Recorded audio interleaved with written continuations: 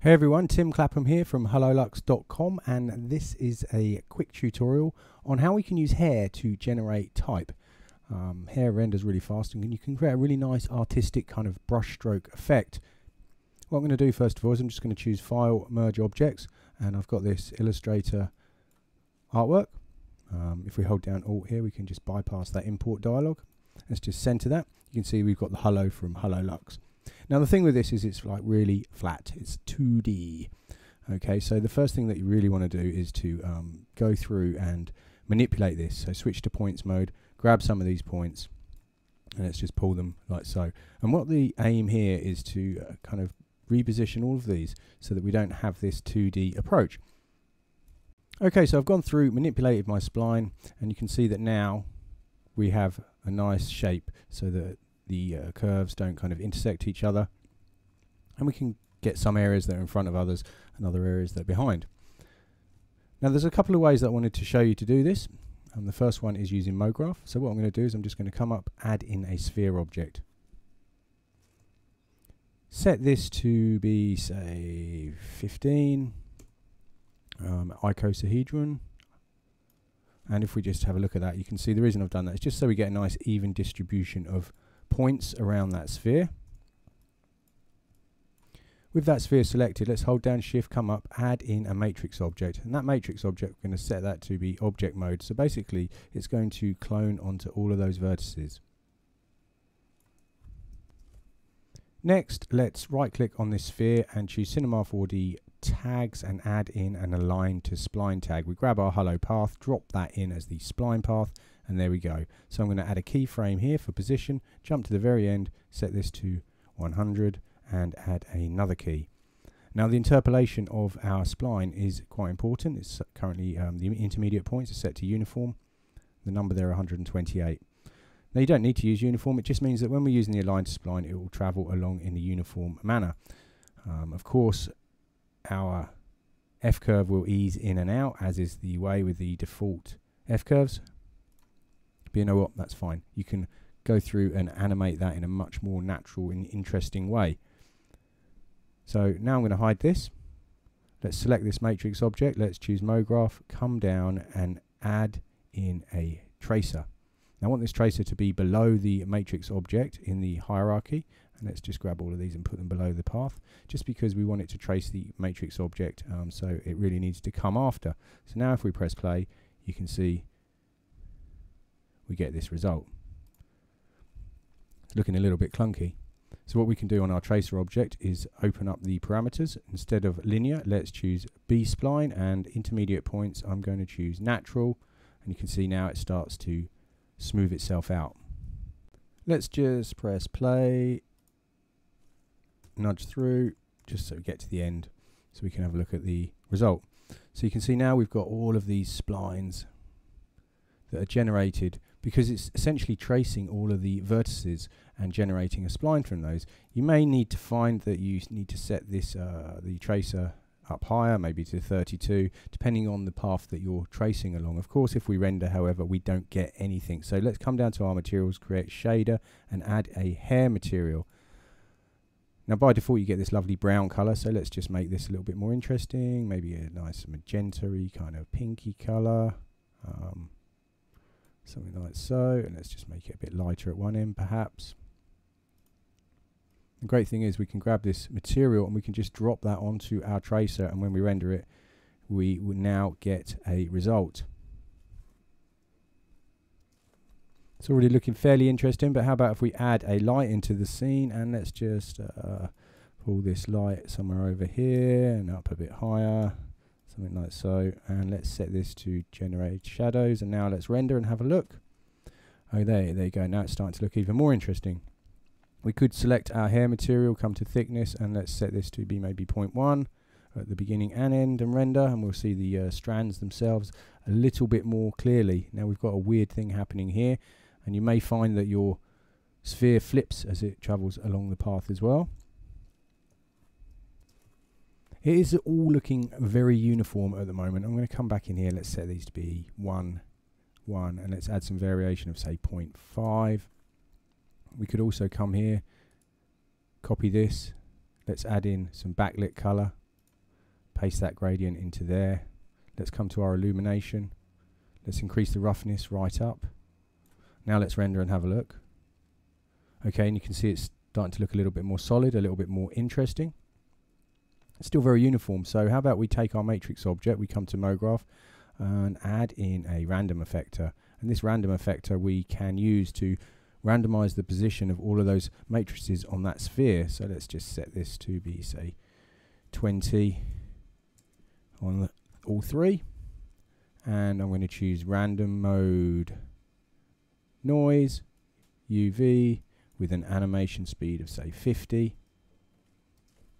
And let's set that scale right down small, and basically that's going to stop our hair all being so uniform, because we're on our vertices of our sphere, and our sphere has a very even distribution. All of our lines look very even. By randomizing the position of all of those matrices, it should make our result a little bit more interesting. So there we go, and if we just stop at this point and have a quick render, and there we go, and you can see it's starting to look quite a bit nicer. We're maybe randomizing it a bit too much. Let's set that to, say, 15 and 0 on Z.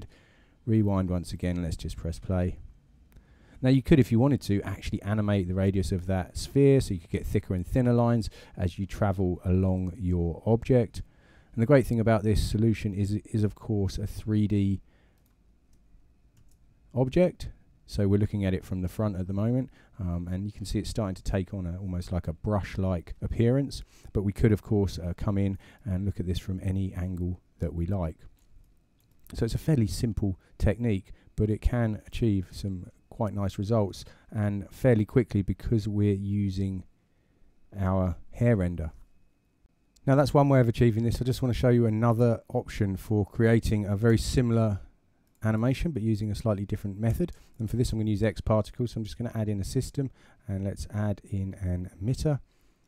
Okay, and this emitter, under the Object tab, I'm going to choose Object, and I'm going to drag my sphere into here, and I'm going to choose Object Volume. So if we press play and have a look now, you can see we get this interesting result. Well, we don't really want to do that. What we want to do is we want to switch to our emission tab, and let's set the emission to be pulse.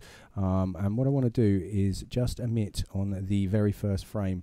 So I'm going to set the emission to be pulse, length 1, and rather than emit all frames, I'm going to set this to be 1 and 1, like so. So now if we rewind and press play, you can see we get this burst of particles right at the very beginning. So let's set that speed to be 0.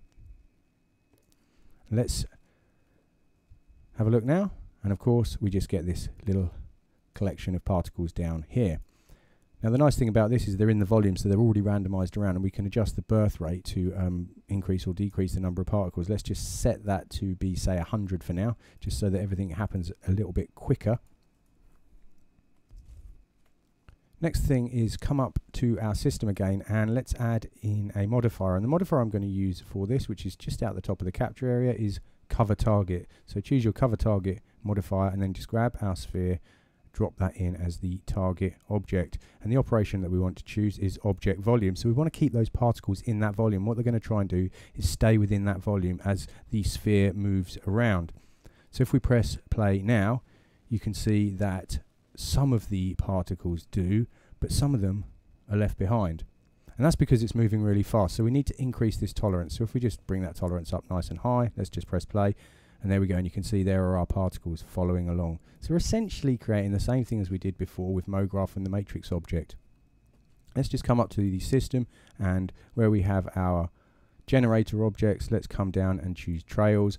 And now if we press play, you can see we're now generating trails just as we did before. So we can grab our hair and we can drop that onto the trail object, and we can render it, and you can see the result. Of course, the trail object works in a very similar way to the tracer, but what we want to do here is we want to set the trail length to be the full length of our document, and the other thing is set the type here to be B-spline, and we'll set the intermediate points to be natural, and I'm going to set that up to, say, 32. So it's nice and rounded. Let's just rewind and press play and see what happens. Now, because we're working with particles, of course, we can do anything else we want to those particles as well.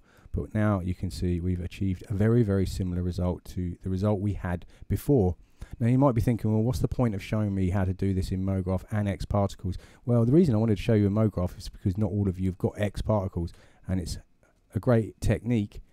But the reason I wanted to show it to you with X Particles is X Particles has a really cool caching system. So if we come down and choose other objects, cache object, we can then choose to build the cache. It's now going to calculate this. Now the great thing here is it's going to calculate this not only for the particles but also for our trail object, and that's the big difference. With MoGraph you've got no way of caching that tracer, so if you want to render this over network render, whether you're using net render or team render or deadline or whatever you're using, chances are with the tracer object you're going to get spurious results. With X Particles you can use the caching system, and you can see that we get a nice cached trail. So all of those splines are cached. We can save that out and we can render that over our network without any problems at all. Now this example that I've shown you here, very quick to make, not the most exciting animation you've ever seen, but of course you can take this a lot further. You could animate the radius of the sphere to change the width of the line. You could adjust the animation on the aligned to spline so it's a lot more natural, and it would already be a huge improvement. And don't forget of course that this is 3D, so we can do whatever we want. We can fly around it, we can be wherever we want. So hopefully it gives you some idea of the kind of things that are possible using this really simple technique, and because we're using hair, nice and quick to render. And if we just have a quick look here, you can see here's an example which is very similar to the one that we've just made. But we could take that a lot further. We could in fact put the camera at the top of the H and we would get a result that looks something like this, and you can see already that it's, you know, it's looking a lot more interesting, a lot more dynamic. You could even, if you're using X Particles, you could render it with the particles visible, so you get those nice dots along the front of the trail. So there you go. Hope you enjoyed that tutorial, and if you did, don't forget to head on over to hellolux.com where there are plenty more Cinema 4D tutorials. Thanks very much for watching, and I'll see you all around.